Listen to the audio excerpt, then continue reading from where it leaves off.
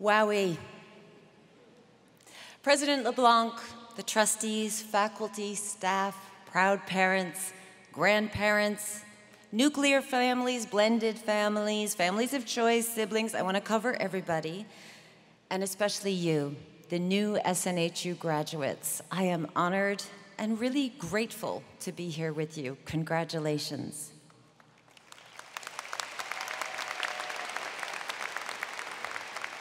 This is your day. It's a day to celebrate the triumphant, bold, decisive step into your future, and really the future of the whole world. There will be more occasions to celebrate. Some really amazing and some really hard things will happen. And fear and doubt will be a part of your life. The beautiful thing is that you get to decide how much mental real estate they occupy. And you can summon your inner resolve to move forward. If you remember anything of what I am saying today, let it be this.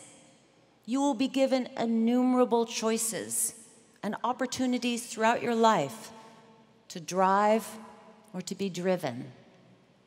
Get ready, prepare to put both hands on the wheel. Now let me tell you a little bit about what is not on that fancy list of achievements that you just heard. Like many of you, I am a first-generation college graduate, the 9th of 11 children in an Irish Catholic, if you had not guessed, family. There was an abundance of love and plenty of friends drawn around our eccentric household, but money was in short supply, and college education was not a tradition. In fact, I watched as one sibling after another either didn't apply or dropped out of college. They couldn't keep up financially or academically, or got swept up in drugs and alcohol. I am so proud to say that 2 sisters who married when they were young did go and get their degrees in their 40s. I was determined to be different. I was going to be a writer and travel the world and be daring and free and have adventures that I could write about. I studied here in New Hampshire and then abroad, taking out loans, waiting on tables, working in pubs, even scrubbing down bathrooms to pay my tuition and survive. I was swimming in the full stream of life, but I did not do a lot of writing. I now realize that for most of my 20s, I was careening back and forth between extreme bravado and crushing self-doubt, never really knowing which one was in charge. I was being driven by a yearning to be interesting and accomplished and fabulous. But I was drifting, not steering, and had no inner compass pointing the way. I came back to the States at 25 and discovered my true north in the decadent, downcast city of New Orleans. I volunteered and then was eventually hired at New Orleans community radio station. I worked 1 million hours a week for almost nothing. And during that time, met people who truly challenged me to question my core assumptions and my relative privilege as a young, educated white woman from the Northeast. That is how and where I discovered what it means to listen, to truly listen to another person. I learned that genuinely hearing their stories and their vision of the world creates compassion. You can disagree with someone's opinion, but you cannot disagree with their experience. And after so many years being driven to distinguish myself as a writer, I listened to my inner voice and admitted that I lacked the talent or the discipline to toil away alone. I recognized that I work best as a collaborator and am more captivated by the emotions and passions and vulnerabilities revealed in the human voice than in a novel. And that is what blossomed into a career that led me to producing and reporting other people's stories, and later traveling all around the world to some of the most traumatized and impoverished places. I met a young man called Ishmael in one of these places on an assignment to train journalists. It was 4 years after the end of a brutal civil war that shattered the West African nation of Sierra Leone. Ishmael was just 9 when the rebel army swept in and wiped out his village and his family. He was snatched up as a child soldier. I listened as he slowly unraveled his story of regular beatings, hunger, and being forced to commit unspeakable violence for 4 terrifying years. Like many other child soldiers, after the peace was struck, his villagers were wary of having him back. He was unskilled and he was uneducated. Ishmael taught himself woodworking and eventually set up a school for carpentry and teaching other outcasts to read and to write. I was stunned, a man that had experienced such cruelty, and asked him how he found the will to help others. "It is not what happens to you, Virginia," he told me in his West African accent. "It is what you do with it. You take the next step, and you never, never give up."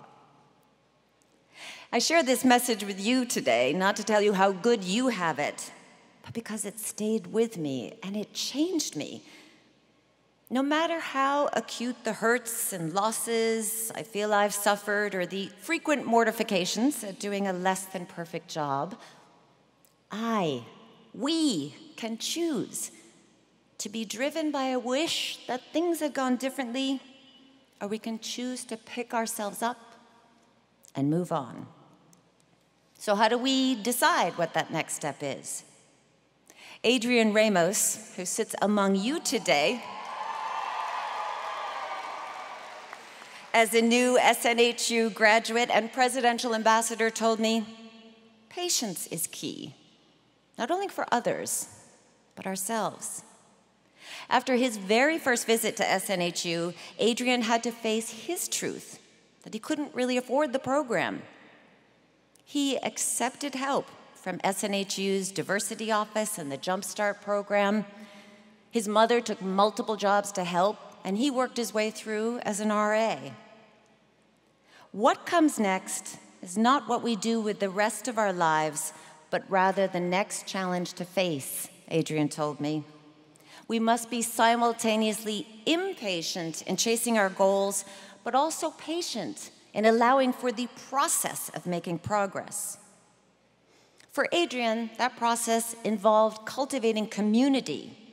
He built homes for veterans. He took a leadership role in student government and started a bodybuilding and fitness club. Off campus, he got involved with a commission to create safer, more accessible housing and environments for local youth. This is something desperately needed in a state currently gripped by opioid addiction. So bravo, Adrian. I would not want to arm wrestle you. I really wouldn't want to arm wrestle you, but I can't wait to see where you land. Now, Adrian's story reminds us that driving and racing are different things. Looking over your shoulder to see who's pulling ahead is a fast track to what I call the comparatorium. It's a dark place where everyone else's life appears shiny and accomplished and yours feels hopeless, and where we replay every regret or lost opportunity or embarrassing mistake in meticulous detail. We are all susceptible to dwelling in this melancholy from time to time, especially when we find news of fancy jobs and engagements and exotic vacations and pictures of kids who never whine or have cavities posted by our peers on social media. Research at the University of Tel Aviv found that people who spend more time on social media feel more isolated than those who do not. The constant feeling of social comparison leads people to judge themselves more harshly and to feel worse. So what does make people feel better? Genuine, old-school engagement. Taking part in communal events like today's celebration. Helping others. And by figuring out who you are. Now, we're all loaded down with messages of what success looks like. Your challenge is to find an inner refuge from that legacy of expectations. That gap between how things look on the outside and feel on the inside. Maybe when you get passed over for a job or your student loan bill comes due. Or I'm talking to you, Jackie Capabianco, and all of your fellow educators. When the parent of a student can't understand why you don't recognize their child's exceptional genius.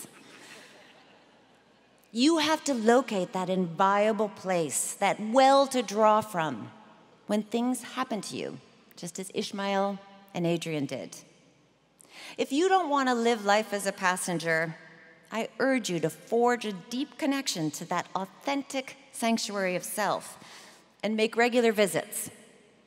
You can call it faith or friendship, your better angels, your higher self, your best self, whatever feels reliable to you. If you do decide to call it your happy place, I would recommend not doing so in public. And that connection doesn't come from wishing. It's a muscle. You can work that muscle every day in small ways. Sometimes all it takes is to pause. Pause and ask yourself, what's the next right thing? And who knows, sometimes it's just doing the laundry.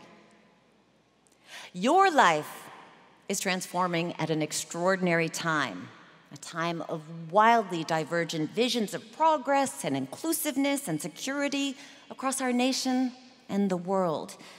We have no idea what is to come in this always dynamic world. Here is what is certain. You've completed a monumental step by getting a degree. Now it is time to build on that momentum as you transition from the relative safety of an academic institution into a market where you may not get your dream job right away. I didn't. I thought I'd be in Vanity Fair, and I'm in New Hampshire, with my family, listening to creative, interesting people every single day, and living a richer and fuller life than I could have imagined. And I work in radio. I can wear sweatpants. My advice, stay close to your passion and develop a community that supports you, and you will find your way. We don't tell stories about people who dwell and complain about their bad luck or hard lives. Think of all the names that have lived on through the great epics and movements of history. Heroic tales will not be told about people who spend night after night crushing it at Halo or power watching Netflix. We remember people who overcame their own excuses and lack of self-confidence. We've read about them. They were petrified, many of them. They felt like frauds, and they acted despite it. They drove past the obstacles in their road with grace and with grit. It is not life's challenges that define you, it's how you rise above those challenges. Just by being here today, all of you have proven that you can get over challenges. Keep going on that road and drive and dive headfirst into the raw, exhilarating, sometimes terrifying experiences of life. Be kind. People remember kindness. So will you. And don't get bogged down and worry. The next right thing will come in unexpected and amazing ways. I look at this room, look at this floor, I'm so inspired by all of you and so hopeful. I believe deeply when I look at this arena that all of you will excel in your own ways, beyond your expectations, and maybe differently from your expectations, and live into your full potential. Congratulations to all of you, and thank you for listening. Let's hear it for the SNHU graduates.